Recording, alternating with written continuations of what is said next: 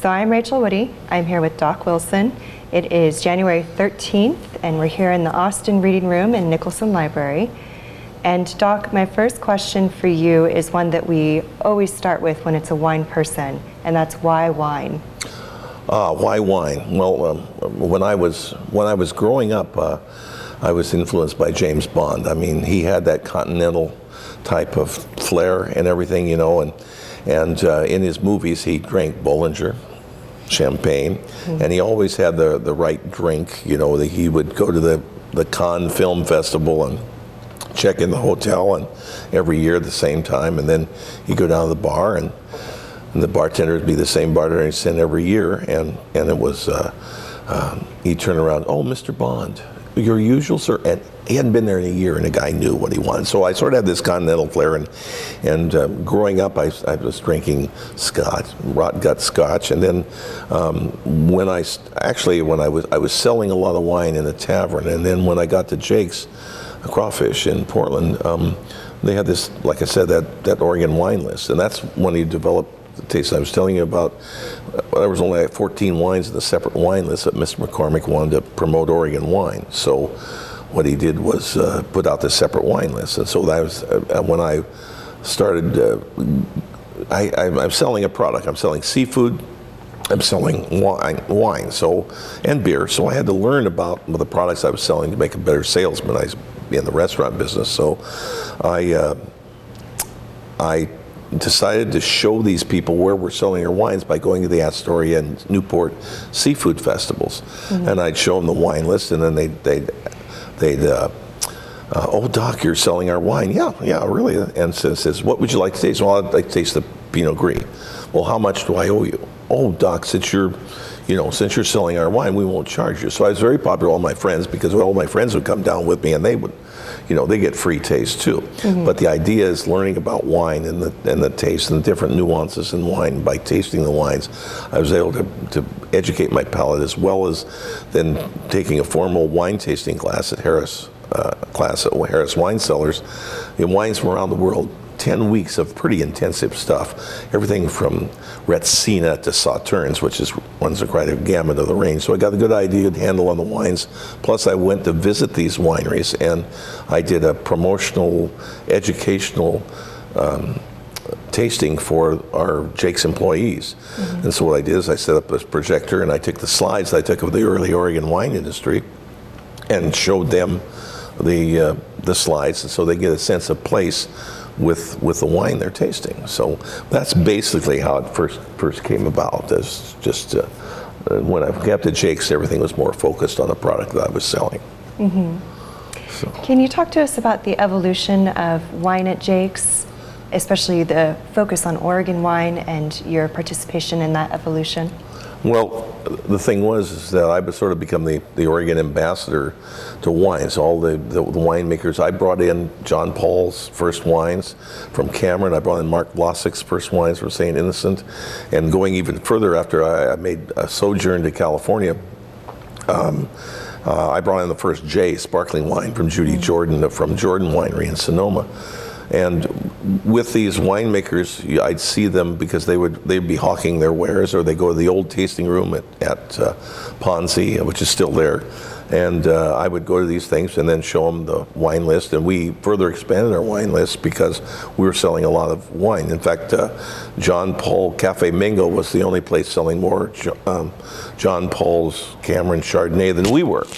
But that's because that was the only Oregon wine they had on the list. So, so. Anyway, it just evolved that way. I'm meeting these people, and then, like in 1987, the Pinot Noir Festival started, and I was there, and then I worked Pinot Noir Festival as a volunteer for several years, and then I just started going to the Sunday tasting. So I've been to every one of the IPNCs, and meeting the people, meeting foreign wineries, and meeting new wineries from down south, because they have some Oregon wineries that I hadn't gotten to. So I made a sort of a point to go down to places like Abasella, Henry Estate. I got good friends with Scott Henry, and knew Earl and Hilda Jones really well from Abasella. And so I got to meet all these people that I don't ordinarily meet here in Yamhill Valley or Willamette Valley. And so in later evolution, when I was buying all the wines for Jake's in '89 and '90, and Richard Miroshiro was the general manager, and the reason I bought the wines, I'd had 7 years experience. I'd been going to California, doing the same thing I did with the Oregon wine list, taking the regular wine list, going to Franciscan, going to Mondavi, going to Caymus, and I'd show them the wine list, and then we'd taste the wines and show them what the retail markup was on these wines, and so they really appreciated me coming down and so on and so forth. So you learn a lot by tasting, and so the evolution of the wine list came about with Richard didn't have he had some new managers that didn't know anything about wine. Richard used to work in a restaurant, so he knew about wines. So he says, Doc, 1 day a week, I'll pay you the princely sum of $8 an hour. 1 day a week from 12 to 5, and I would sit in the bar at Jake's, and I would have 8 or 9. At that time, there were only like 9 wholesale distributors, you know, and Henny Hinsdale and Admiralty and Columbia and Lemma. And I would have these people come in, and I says, don't bring me any crap, because I'd have 7 years experience. I've been tasting Oregon wines, California wines. So they would bring me wines, and I'd just sit down with them, and I'd either buy the wines or not, depending on what there was. And one of the things I told you before was about we'd been in 1989. Richard came up to me and said, I've got good news and I got bad news. What's the good news? The good news is we sold $40,000 of bottled wine in the month period. And I says, well, that's great. What's the bad news? The bad news is 2/3 of it was upper end wine. And I says, well, wait a minute. Didn't we make a profit out of that upper end wine? Yes. Didn't we justify our fine wine program? Yes. So what's the problem? He says, 2/3 of it, the upper end wine, we take a smaller markup on upper end wine than we do lower end, and it wasn't the profit percentage that corporate wanted to see. You know, and like I told you before, I like scraping my nails on the backboard. Jeez, you know. So what do I got to do to keep the fine wine program? You got to lower the cost of the house parts to bring the PC into line.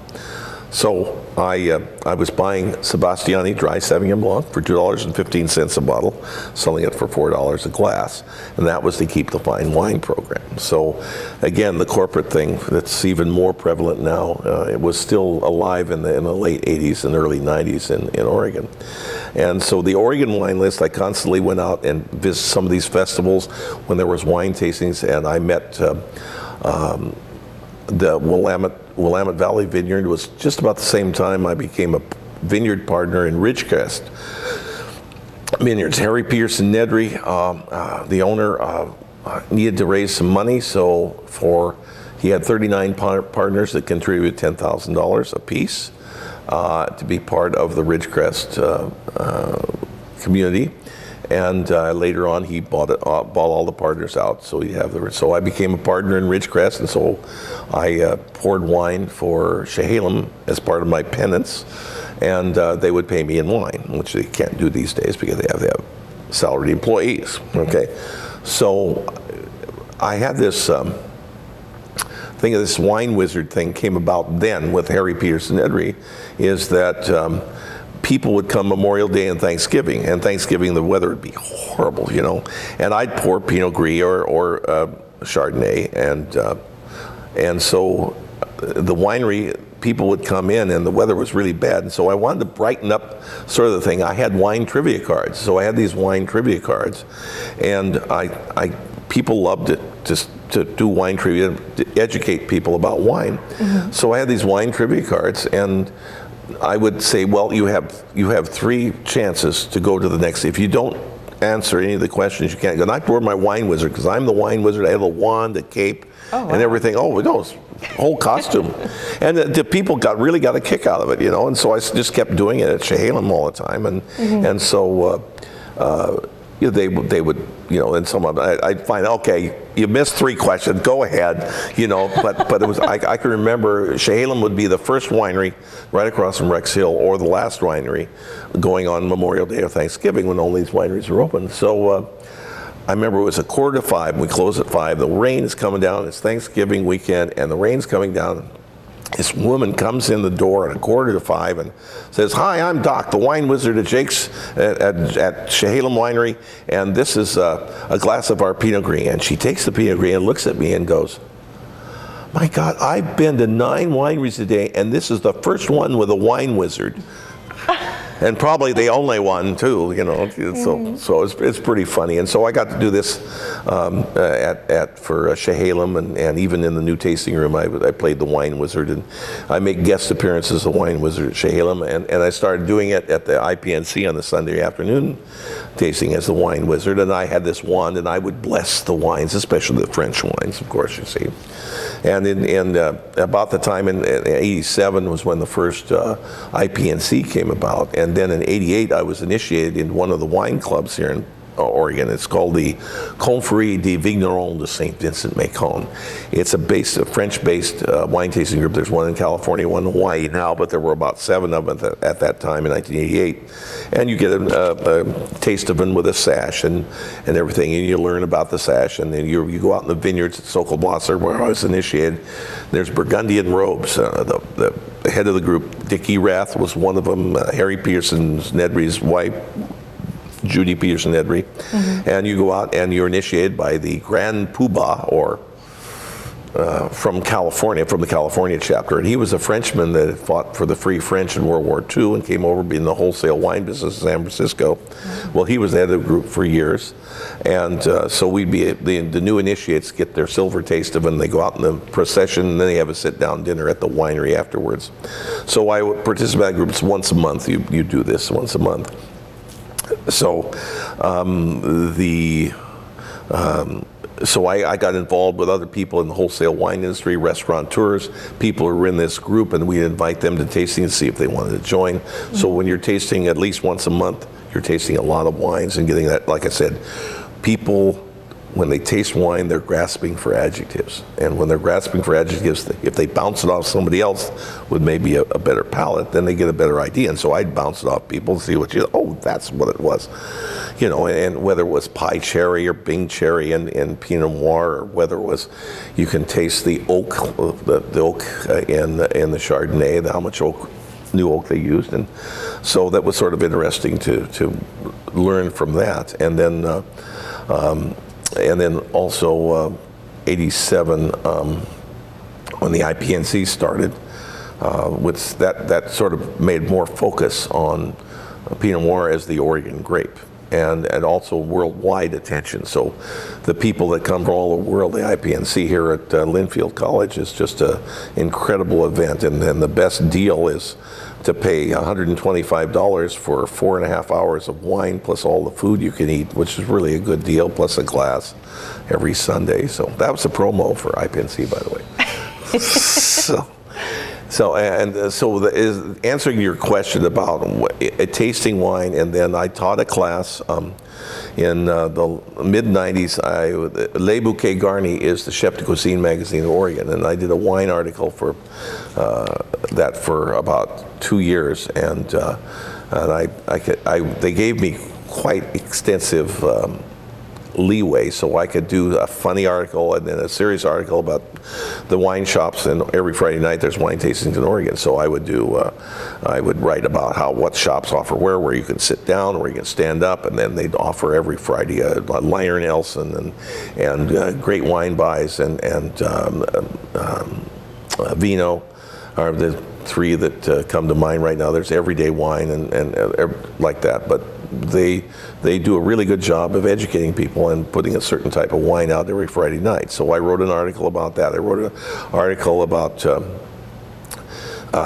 when you go into a restaurant, some of the ingredients and some of the preparations are a little bit mysterious to people that don't do in restaurants. And wine, same thing. So I wrote an article on wine, things like what's the best wine? What's the best wine to go with caviar? And is it red Bordeaux, Pinot Noir, Champagne, or Britney Spears? Okay, and so it was fun, So anyway, I had fun with that article for a couple of years, and then I taught a class on Zinfandel at the Academy in Vancouver. and taught a 4-hour block on the basics of wine, the five S's in wine. I've learned through trial and error, and the 5 S's. Rachel? Oh, are you quizzing me? Oh, yeah, sure. All right. What, do you got a glass sniff. of wine in your head? Swirl first. What? Swirl. No. No? Sniff? Okay, you gotta help me out. It's not Britney Spears. Oh, looking at C. C, because sometimes you can tell something about a wine by the color. Especially in white wines, you'll see a wine that's just released as pale straw. As the wine gets older, it'll turn darker color, so you see it's older and more. I learned this at Rex Hill, that they released an older vine Chardonnay, and I was fooled by it because the color was a darker golden color, but it was older, more mature vines. So you learn something every day by sight, and then as the white wines get older, they turn more golden brown, and then red wines like Pinot Noir turn from a ruby red to a brick red. So you can tell there's brick red in the edges. You tilt your glass against a white background, and you look at the edges, you see a little bit of brick red. It might be an older Pinot Noir. It gives you an idea, and then also you look for clarity. Sometimes in the early days in Oregon wine industry, they would do a cold stabilization, and the temperature would go down too fast and pour them potassium bitartrate crystals that would stick to the cork and go sink to the bottom of the bottle. Nothing wrong with the wine. It's just aesthetically pleasing if you're serving it in a restaurant. What is this? What is this? Anyway, so you learn about stuff like that by looking at it. And the second S is? the swirling. The swirling. And the thing is, you'll see restaurateurs or wine judges, and white wine is served too cold in restaurants, and red wine sometimes is stored at room temperatures too warm. Mm-hmm. So the idea is that you'll see professional tasters, and they'll cup the bowl of the glass, and they're trying to get body heat into the wine to have so that when you swirl, and then you cup more swirl, because at 55 degrees, there's hardly any flavor to a wine unless it's a sweet wine. Right. And so the idea is to warm it up to 65 degrees, the optimum temperature for analyzing your wine, and same for reds. And I got really in bad trouble because of this article I wrote for Le Bouquet Garni. If the wine has been red wine's been stored at room temperature, it's not unusual to ask your server to put the red wine in the refrigerator for about 5 minutes to get it down to 65 degrees after you've tasted it, of course, and swirled. Well, I got in real trouble for that because Jake's is a high volume restaurant, and somehow the employees got a hold of the article and put 4-letter epithets on the wall in the employees' room. And says, "Thanks a lot, Doc. We're buried, and you want us to remember 5 minutes later to take this red wine out of the refrigerator?" Well, anyway, so anyway, some of that stuff goes on, and so the swirling releases the odors and some of the nuances that you don't ordinarily get if the wine's served too cold. And then the third S, of course, is sniff, smell. Aroma and bouquet, and boy, the snobs come out for aroma and bouquet. And basically, the aroma is what the wine gives to the wine. Bouquet is what the winemaker does to the wine. It's simple, but it's more complicated than that. And then the fourth S is sip. Yeah, so the acid's fruit on the tip of your tongue, the tannins on the side of your tongue, and everything comes down to the end, which is swallow or spit. I'm a swallow fan myself. I swallow or spit, and people don't understand spit, but if you're out there tasting IPNC wines, and all the winos go for the French because they'll be gone first, and when they go around, so you'll taste those, and you'll probably spit the rest. But you'll taste and swirl it and then spit, because your palate would be dead with 70 wineries at IPNC. Yeah, and then of course, the swallowing, it involves the finish, and the finish of the wine from when you're sipping, the finish of the wine, everything comes together. The tannins, the earthiness, and especially in Pinot Noir, and the fruit all comes to the end. And my measure of a good wine with a long finish is that long finish. You swallowed the wine, you still taste that wine in your palate a minute and a half, 2 minutes after you swallowed it. So anyway, the evolution of the thing in the wine industry. And then I also, in the early 90s, I became, when the I guess you call it an IPO. Willamette Valley Vineyards became a public-owned winery, and I was one of the first investors in the winery. And so I became a judge for chocolates with wine at Willamette Valley Vineyards and everything. And Jim Bernal even interviewed me for a job, but I didn't. It wasn't. I guess I didn't. He had other ideas, but we've been good friends and everything. And he's one of my, influencing Oregon wine industry is by bringing people in a restaurant, going out and seeing these people and showing them where we're doing their wines and then tasting the wines. That's how I got involved in the Oregon wine industry is through the Willamette Valley Vineyards, Chehalem, friends with all these guys, and then meeting all the people and Doug Tennell and just been great people to work with and people at Frustatum. I do wine tours Northwest now, and Mike Thomas and Carol Thomas own the business, and I take people out on tours, and I'll do at Bergstrom, I'll do a barrel if they want to do the executive type tour. I'll take them and do a barrel seminar in the barrel room at Bergstrom or Archery Summit, ironically, the barrel room is on the way to the bathroom, which is sort of so people can go to the bathroom and come out and we do a barrel seminar and then go back to the tasting room. So that's basically how I've evolved into the industry after 32 years at Jake's Crawfish and into the industry and everything. So anything else you want? I feel like I would have done better at that test if I had some wine. If what now? If I had some wine. Oh, I know, yeah. Wine is always good, yeah. Next time. Yeah. So touching on Jake's before we move on, when they started having Oregon wine on the wine list back in '82, I believe, were they one of the first restaurants in Portland to They have do a that? separate list. They weren't one of the first restaurants to have Oregon on the list, but they wanted to have a separate list. So they had your book of the regular wine list, and there's a little pamphlet, just fold up on 2 pages of Oregon wine, and they had everything from Hillcrest ice wine, which was in 1986 they had an ice wine, and it was in 375. I think it's one of the only Oregon truly ice wines that Hillcrest had, and so we had wines like that. Someday I'll dig up that. I got that menu somewhere. I'll dig it up for you. But that was one of the things Mr. McCormick wanted to emphasize Oregon wines. And so he was a big champion of Oregon wines, and I just followed his lead and took it to a different level of interacting with all these people. Just wonderful people, and all the stories about the early days, my God. Just incredible stories of planting different varieties and see if they grow, and then buying a garden hose, 600 feet of garden hose.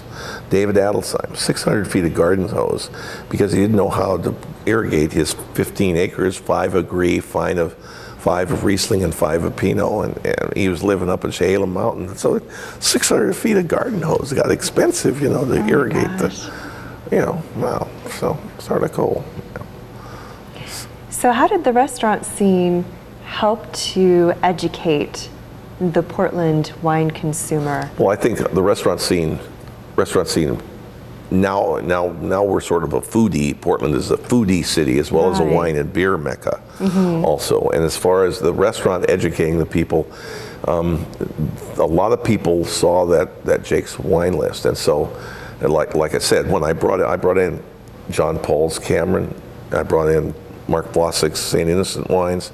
So when you start seeing wines like St. Innocent from Salem on the list, Christum, and bringing those wines in, and people started seeing that we were selling, like I said, 1989, $40,000 a bottle of wine in a month's period, and it's because, well, of course, of our volume, but at the same time, the percentage, a lot of times the evolution in Jake's was in the 80s, we were selling like 70% white wines. And then the Pinot Noir in 1983 and 85 was the great years for Pinot Noir. Bob McRitchie made Sokol Blosser, Yamhill Valley Vineyards, put us on the map. 84 was a forget it year.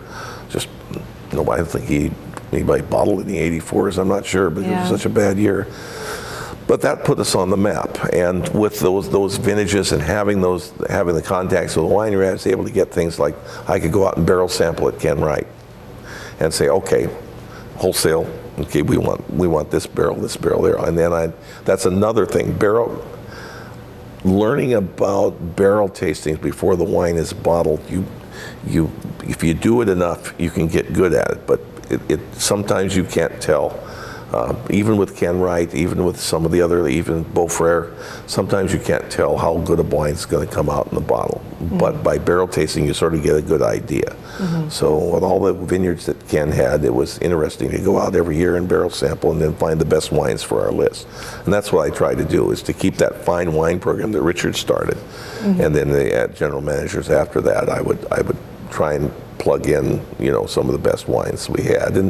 And before I left Jake's, about 3 years ago, we had Angelo was the wine. He was a wine guy, and he had worked at Hall Street in Beaverton, and he knew a lot about wine. So we'd have the distributors reps come in and pour wine before a shift at like 4:30 in the afternoon, and all the waiters would come in and we'd taste the wines. And Angelo, he's now at Jake's Grill, and Angelo and I would taste the wines, and then we'd chase the staff on the wines. And this is the way it worked. If we had an opening for a wine, these would be the wines we want to put new on the list. Okay. So that what it came down to is, if Angela liked the wine and I liked the wine and the staff didn't like the wine, we put it on the list. If the staff liked the wine, Angela liked the wine, and I liked the wine, we put it on the list. Okay.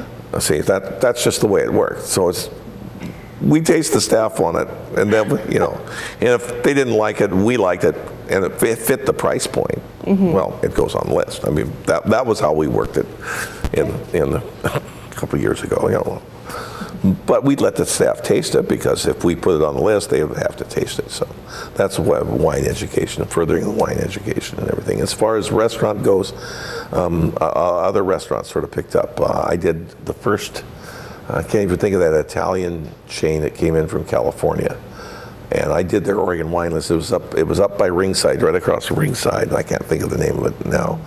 But anyway, I met the guy, and we sat down, and I went through all the distributors' lists, and when he came to town, and I did the Oregon wine list. And as compensation, I went to dinner there and never paid this. Never paid it. So that was sort of fun. And then they went out of business. So. Well, they went out of business here, but they're still big in California, so I can't think of the Italian name. But anyway, that's basically the restaurant business. The Oregon wine list sort of spurred a lot of other restaurants to see the volume we were doing, and we saw that Oregon wine list. Well, hey, let's put Oregon on the bandwagon. We're doing good work. So especially that mid-'80s area, that 83, 85, and then we had some good vintages, and then up to in the 90s, we had some good vintage. 98 was a good vintage, and then the millennia came, and 2002 was fabulous, and then we had 2005 wasn't bad, and then 2006 was a hot year. 2007, rain, but the best people made the best wine. That's what the winemakers learned in 20 years, 22 years. Adelsheim, Dickie Rath, and Harry Peterson Nedry, and Ken Wright knew that in the bad years, the best winemakers made the best wine. So that's what's going on. And then 2008, wow, great year. 2009, another hot year. 2010 was the Alfred Hitchcock year.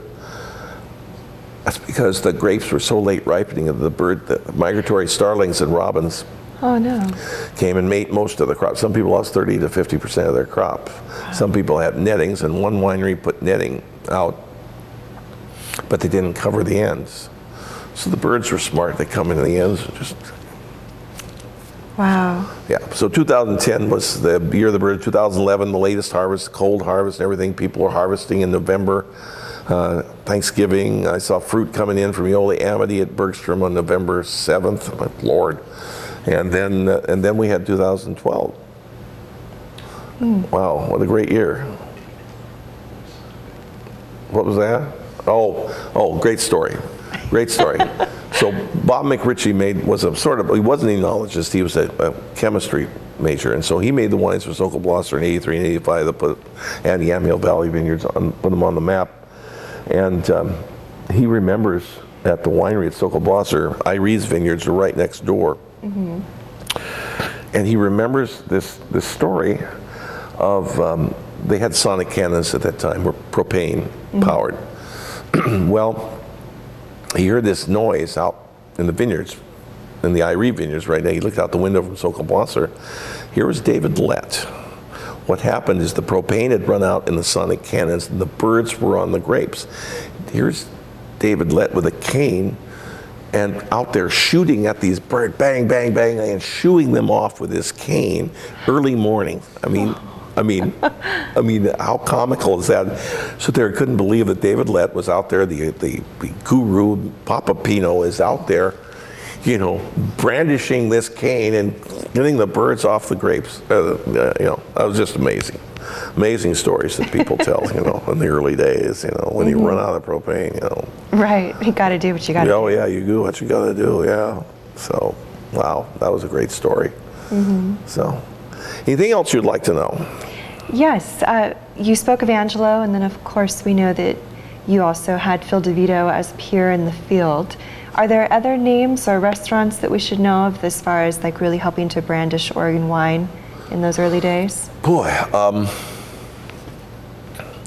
in the early days. Yeah, in like the 80s, moving forward, who were some of like Jake's Restaurant, Salashan? Salashan Lodge, where Phil was, sure. Yeah, he probably, and a lot of Salashans, people are employees like Ron Wolf, is a sommelier. He's now working for wholesale distributor Kelly Dawson was there, and a lot of these people moved on to different restaurants, and Kelly went to a restaurant down on 2nd Avenue and promoted Oregon wine. So a lot of Phil's disciples were the ones that filtered out and did these things. And Phil took me around, first took me around the cellar, and I was married at the time, and my wife sat upstairs because Phil was, we spent about 2 hours down the cellar, and my wife was at the bar, drinking wine.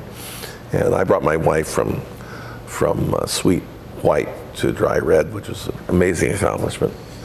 And so Phil took me around, and we found out our birthdays were the same. So Phil and Jan, and you know, we'd get together and do this. We did this burgle parties. We've been doing it since late '90s and everything. And like I said, in 2000 was fabulous. You know, and Wayne Strohecker was a Virgo, and so all these people, Dickie Rath and all, we'd all get together and have these just, you know, there'd be 10 or 12 people.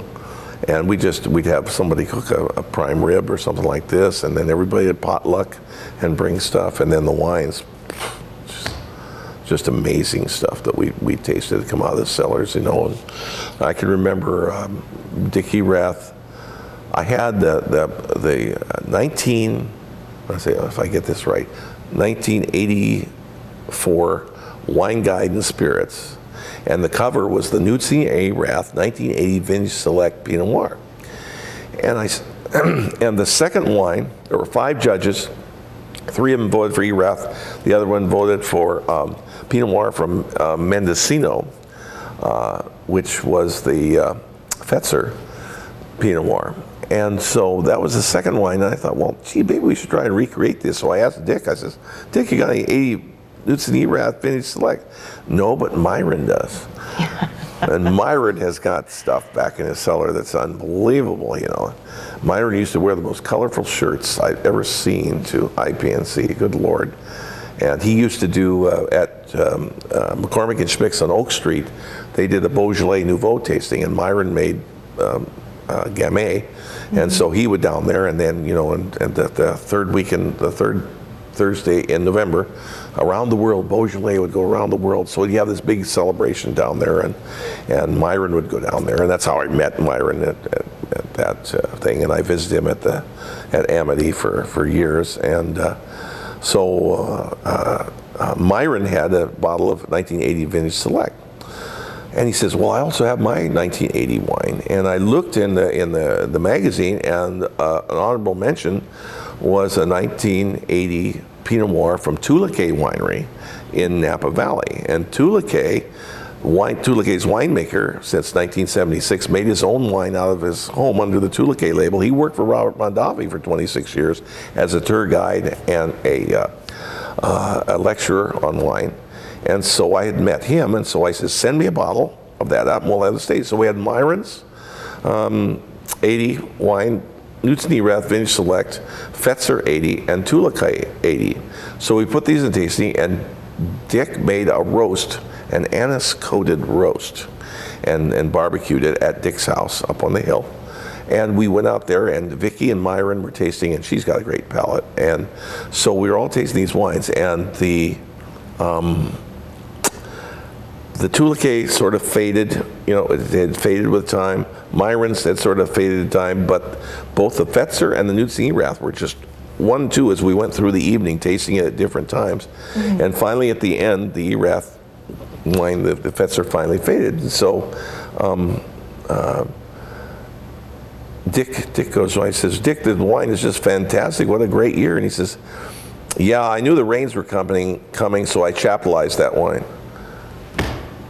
And to my knowledge, that's the first anyone knew about adding sugar, you know, to the wine, you know. So, I mean, revelation, you know, 40 years later, you know, geez, you know, so. Wow. Yeah, so sort of fun, yeah. So that was one of the stories that that we did at Dick Erath's house. But yeah, the Virgo connection sort of went through. But as far as influencing other restaurants, I think people look at Jake's and look at the success of Jake's, and look at the homegrown success of Huber's was another thing that. And I know Jimmy Louie. I knew him real well. I used to take my dates there for lunch at Huber's, you know, and then later on, if we lingered, we'd have Spanish coffees, you know. So, so a lot of the restaurants like that, even though that turkey and ham were the basis for Huber's, they still put Oregon wines on the list. And I think because McCormick was emphasizing this on his, at that time there were 3 restaurants in Portland, 2 in Seattle, and they had Oregon wines on their list also. So, so I think we influenced a lot of the people in the industry. Yeah. So, in your opinion, what makes a great wine? Grapes. Grapes.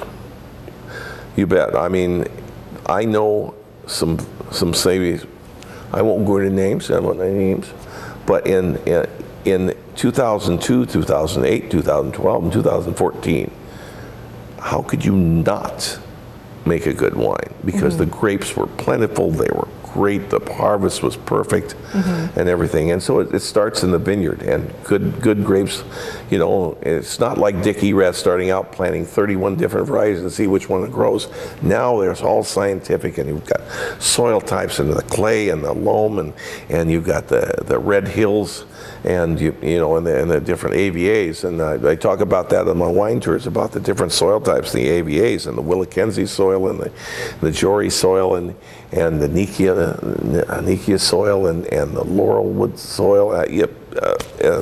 It's amazing, you know. Some of these wineries have displayed the soils in their tasting room, so you actually see where the roots have to go down, and how they draw nutrients through that. So the education now is just incredible about Oregon wines, and with Drouin coming in '87, sort of justified our claim to being Pinot Noir country, and then with the IP&C starting the same year, and then now with Louis Jadot with a residence vineyard, Kendall Jackson buying 1,100 acres or something like that, and with another French people coming in, sort of validates what we're doing here in Oregon. So being in Oregon is sort of a good place to go for wine right now. So again, wine, it starts with good grapes. That's what it starts with.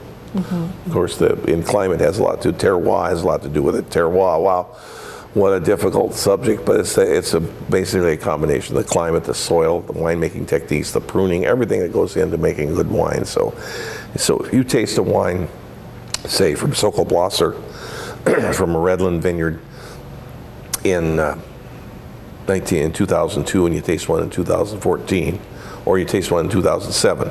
Well, 2007 with the rain won't be as good as 2002, but the varietal characteristics from the same plot of ground, harvested the same way, are maybe going to give you the same characteristics, but not as magnified as a good year like 2002. So, so anyway, it starts with grapes.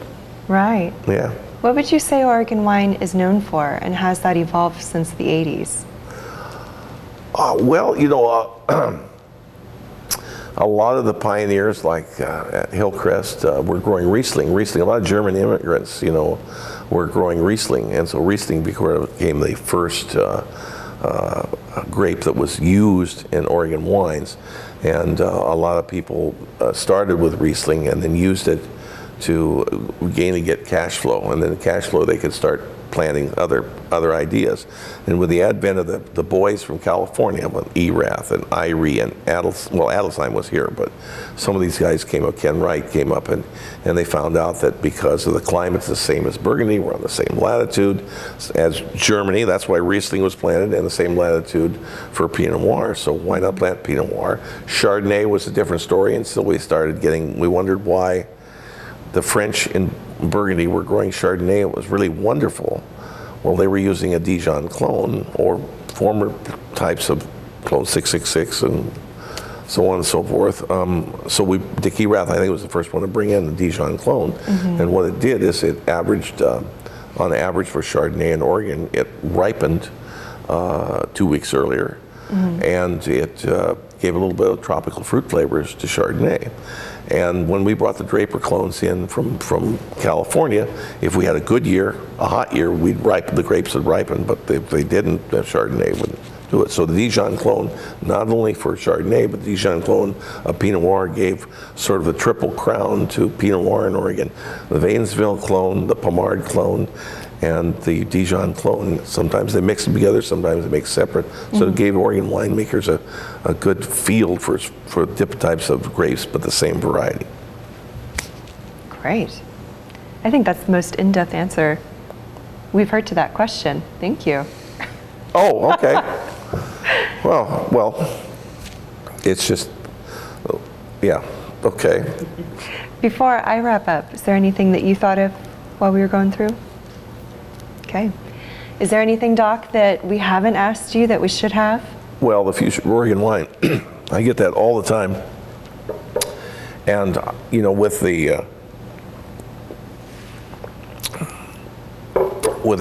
I said, now is a great time to be in Oregon. I mean, you know, we have these microbreweries popping up. We have, what's really going to happen is when here in this area is the McMinnville bypass. No, the McMinnville bypass is already here. It's the Newburgh-Dundee bypass, and that's going in 2018. They already got overpasses in Dundee ready to go to funnel people from the Dundee Newburgh bypass to Dundee. So the idea was, I was asked this by the Oregonian, and I says that Dundee and Newburgh are going to be tasting rooms, wine destination. This is going to be a wine destination. You can go to the coast, you can go to Lincoln City, and you don't have to go through Dundee and Newburgh to get to Lincoln City. And then on the way back, you can come back and go back. So people going to the beach aren't going to clog the roads for people who are wine destinations. So Newburgh and Dundee will be wine destinations, and there'll be destinations for absentee wineries. There's already absentee wineries like Cathedral Ridge and has a tasting room, and Zerba from Walla Walla. Zerba from Walla Walla, right there, sure. So that's going to be, so I can see those plots of land. They're now next to the fire station, across from the fire station, next to Cathedral Ridge. There's empty plots of land that are going to be tasting rooms, absentee tasting rooms, and that's the future for Yamhill Valley. And then it'll spread to the Salem and some of the wineries in Salem. That bypass, I mean, there'll be roads that you can take going from the Dundee Newburgh bypass that'll go south to Salem. That'll hook in with the wineries in Salem. So that bypass is going to help the wineries in Salem and everything, and it'll help the Oregon wine industry. And what's really great is having an IPNC where they're inviting some of the festivals that they down an Umpqua festival down in Roseburg and some of the other festivals. It's going to focus more on Oregon wine. And so that bypass will affect the wineries south of us and then make Newburgh and Dundee a mecca for people that all of a sudden you can turn around and go to 4 or 5 tasting rooms and do like I did in Napa Valley, 14 wineries in one day, if you want to get voracious about it. You know. So anyway, that's about all I want to add, that the future looks really, really bright for Oregon and the second generation winemakers. Cody Wright is over at Purple Hands now making some really great, has plans for his own winery and everything, and so he won't have to make it at Rocco anymore with, you know, so anyway, that's what's happening. You know, second generation winemakers, and Wynn Peterson Nedry is another one. So there's a great future in Oregon wine right now. So I'm glad to be here. Still here, that is. So. And drinking the wine. And drinking the wine, yeah. Every Friday night we have friends of mine, we go out and 1 or 2 wine tastings and have dinner about 8 o'clock at night after going to 2 wine tastings and have wine with dinner, and then we stagger home and everything. But at the IC, I still keep my hand in, even though I'm not at Jake's anymore. I do Wine Tours Northwest, and then Friday night we do tastings, sometimes Saturday tastings they have. So that's where we keep your hand in, keep your palate fresh. So, right. Yeah. Well, thank you so much, Doc, for you're welcome. sharing your story with us. Oh, good. This will conclude the formal portion of the interview. Okay.